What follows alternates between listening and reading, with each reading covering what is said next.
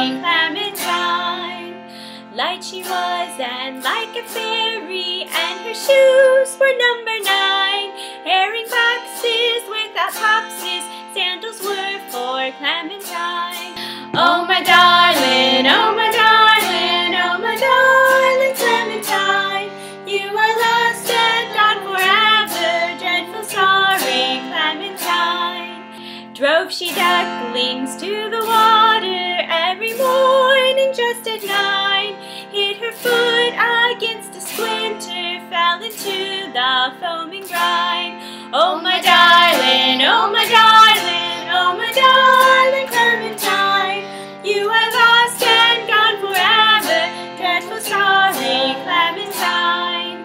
Ruby lips above the water, blowing bubbles soft and fine, but alas I was no swimmer, so I lost my Clementine. Oh my darling, oh my darling, oh my darling Clementine, you are lost and gone forever, dreadful sorry Clementine.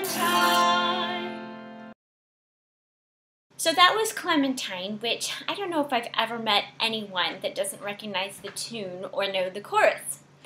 It is, of course, an American Western folk ballad, and it's kind of crazy words and kind of sad, but when I looked it up, they said it was written as a parody against the sad ballads that were popular, so it was kind of a tongue-in-cheek song, and as you know, it's very popular. It's been used in a lot of movies and different things like that. They don't exactly know who wrote it. There's 2 guys' names that I saw in both places that I looked it up. It's Percy Montrose and Barker Bradford. They don't know which one, but it was written around the 1880s.